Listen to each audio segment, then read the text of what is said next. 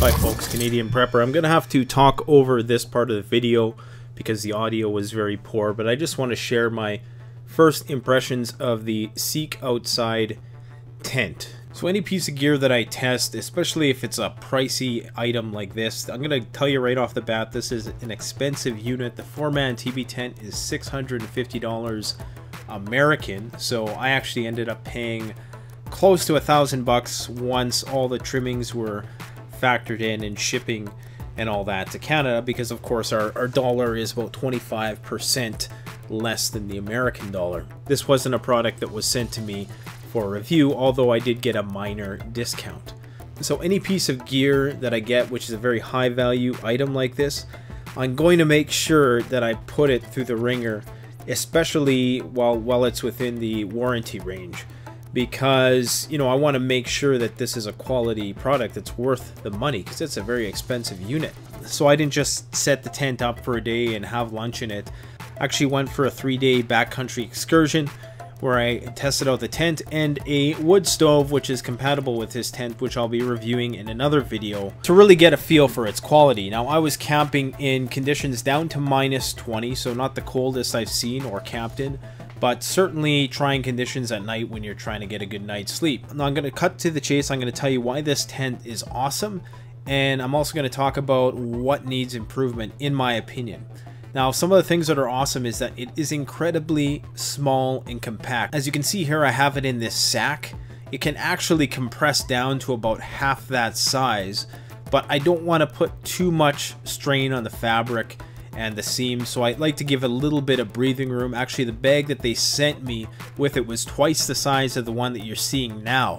I actually messaged the company and I was like, you know, WTF, like this bag is way too big. You know, this is supposed to be ultralight, so obviously, you know, I'm going to be wanting to pack this into a small area. Apparently, they've had customer feedback which has suggested that most people want a bigger size bag. Now, one of the beauties of this tent over many other tents is that you don't have to do the whole roll it up on the ground thing, and you know, when you're trying to roll up a tent and you got the grass getting in the way and it's wet, this thing, you just stuff it right into the sack. This is not something that's unique to this manufacturer. A lot of big tent manufacturers make their tents like that, so you don't have to roll them up, so they're easy to deploy and they're easy to pack in. Now, this is the 4-person version of the tent. It goes all the way up to a 12-person tent, which is massive, and of course it's massively expensive. Now, in addition to this, you're carrying a telescoping carbon fiber pole, which is easily assembled, and some lightweight tent stakes. So the overall weight of this 4-season tent, I gotta emphasize that this is a 4-season tent, and I had the stove jack built in, is incredibly light. This whole package only weighs 5 pounds. That's really incredible, which is very spacious and very easy to deploy. Not only that, it's very weather resistant. Now, the material that's made to use this tent is called sil nylon, but there is a much more detailed explanation of the fabric, which I'm going to try to read off to you right now. Alright, so I'm going to try to say this in one breath. Seek Outside uses a Cordura Spec ultralight silicone impregnated 30 denier ripstop nylon with a hydrostatic head rating of 3,000 millimeters. Anyways, all you need to know, it's a strong and light high performance fabric. The company claims to offer a warranty for the quote-unquote practical lifetime of the product. So very ambiguous terminology there, certainly not a unlimited lifetime warranty. Basically, they're just saying that if there's defects in the manufacturing and material for the practical lifetime of the product, they will honor that warranty and either repair it or send you a new one. Which I suppose is reasonable. I mean, something like this is certainly not going to be a lifetime depending on how long you use it. But I would hope, in the very least, that you got many days out of this for the investment that you're paying. Because the reality is, for that price, you can go to Cabela's and get a very large tent, albeit one that's going to be much heavier and it's going to be more time consuming to set up for an equivalent price. Now, I have used the Tipi tent in windy conditions. It was set up in my backyard for a couple days prior to taking out for my trip, and it was actually very windy. And what's great about the Tipi, or pyramidal design period, is a very strong structure. the wind is able to be deflected around the teepee fairly easily, so I wasn't worried about being blown over, and I was in some pretty significant high winds. Now, some of the things that I didn't like about it are, number one, it is a very pricey unit for what you're getting, for the simplicity of the stitching on it. Basically, it's a bunch of long pieces of sil nylon that are sewn together. Now, sil nylon is a very expensive fabric, and just being a business which is based out of the United States, I can totally understand, having had my roll manufactured in Canada, the high cost. Most of the cost is going to be labor. That's what you're paying for. Now, I realize that the packaging of a product doesn't have a predictive relationship with the quality of the product therein.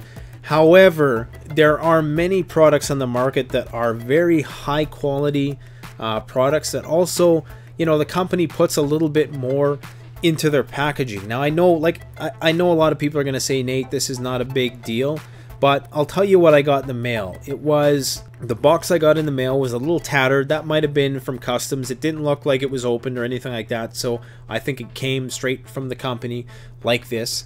It just had the carbon fiber pole in there. It basically had everything in there. There was a one-page sheet of instructions, which was printed in black and white, very minimalist. And when you're paying $1,000 for something like this, you really do expect a little bit more out of the gates, you know, something to get you a little bit excited about this, and something to really guide you in terms of setting up your tent and making you feel like the company, you know, really values your first impression. And that's not the impression I got with this. Anyways, I don't think this speaks to the tent's quality per se, just a little bit of a pet peeve of mine with respect to how some of this stuff is marketed. Now, another thing, when you get the tent, you have to seam seal it. Now, I'm not sure why they don't tape the seams, and you know, you think that like for $1,000 that would be something that should be factored into the price, because as I said, these are straight line stitching. It's nothing very extravagant. I actually got the tent with the screen built in. That's going to cost you more money if you want a screen, and you're definitely going to want a screen on this if you live in a place with a lot of bugs. Otherwise, you're going to be driven nuts in the middle of the night, and you're just going to be praying for one of those cheap 3-season tents from Walmart that has the no-seam mesh. So I would strongly recommend that you take them up on their offer to sew in some screen doors. Now, when they do sew in these screen doors, once again, it's not a very good job that they do with it. It's very bare bones. In my opinion, the way they do this isn't very practical. Normally on these tents, the screen portion is built in to the door, and the zipper on the screen is embedded in the entire door itself. With this one, basically, if you're not using the screen, you have to roll it up along the sidewall of the tent. It can't just be built into the door of the tent for you to use it when you want. I'm not sure if that makes sense, but this is something they could have done, but it would have cost a bit more to do, so they didn't do it. The stove jack isn't anything to write home about. I mean, it's just a, I think it's probably just some kind of silicone flap or something like that, which is sewn on. There is a Dyneema reinforced apex, and if you don't know, that's one of the strongest materials known to man, I believe. And that is where the carbon fiber meets the tip of the teepee. So you know that that's going to be a really, really strong part of the tent. There's also a ventilation window on the one I have, and it's made rigid by a wire that runs along to it, so it's not just going to sink onto the tent. It's actually going to ensure you have that ventilation. This is important too if you're running a stove in there and you have a little minor leak at night and you got your tent sealed up pretty tight, which I wouldn't recommend anyways. You might want to leave it open just a little crack, just so you don't get carbon monoxide poisoning while you're in there. There is some side guy out points on there if you want to make a little more taut around the edges, maybe give yourself a little bit more room at the base of the tent. Overall, I'd say this is a great two-man excursion tent. 4-person obviously is pushing it. Maybe, you know, a couple parents and a couple kiddies. Anything beyond that, it's going to be very, very tight. So I wouldn't recommend that. The tent doesn't have a base. If you wanted to, you could easily slap down a tarp. They might even sell ground sheets. I'm not sure if they do. You'd have to go and check on their website. They also sell other things like nests and liners, which are going to really bring the price up on a unit like this. You can go check out their website. I'm not necessarily endorsing these tents or not endorsing the tent. I would say that I'm satisfied with the tent. I'm gonna right now give it a 7 out of 10 just because of the high price point. Now, for you Americans, 650 bucks might not seem as much as that equates to in Canadian dollars, which is closer to 1,000. So maybe that's not as bad of a price for you. But that's my honest take on things. The tent stood up fine to the elements, packs down extremely easy. It's definitely going to be my bug out tent because now, well, of course I bought it, so I'm stuck with it.